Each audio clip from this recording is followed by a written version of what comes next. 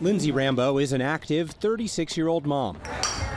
You'd never know she was born with a genetic eye disease called Leber congenital amaurosis 5, or LCA5, that causes severe progressive vision loss. I adjusted and adapted very well, but I had to rely on a handheld magnifier or large print text. I couldn't see like the chalkboard from sitting at my desk. There's no treatment for the disease, and Lindsay's vision continued to deteriorate. But a glimmer of hope came in 2022 when her husband found a clinical trial for LCA5, the special education teacher jumping at the chance to be part of it. I just felt like this was my time to contribute to science. In September of 2023, Lindsay was the second person ever to have a one-time injection of an experimental gene therapy in her eye, surgeons delivering a functioning copy of the LCA5 gene to her left retina.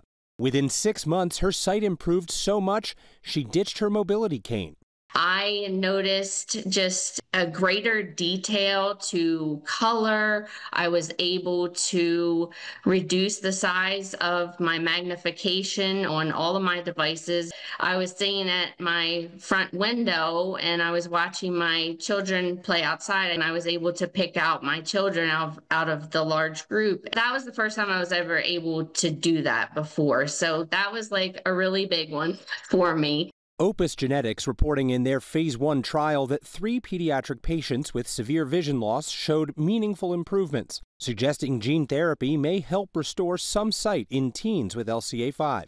Patients who were not visual before regained the ability to see something, mainly their daytime vision, which is what we use every day. How would you describe this new life in color? I have gained this confidence that I feel like I never really had before. It's a big deal. It's a really big deal.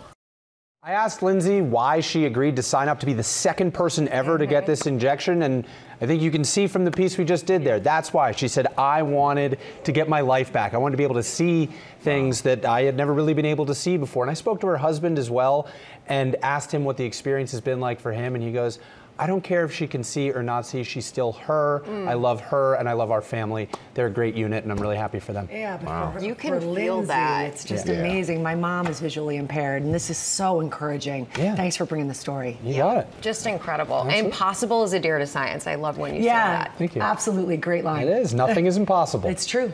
You got it.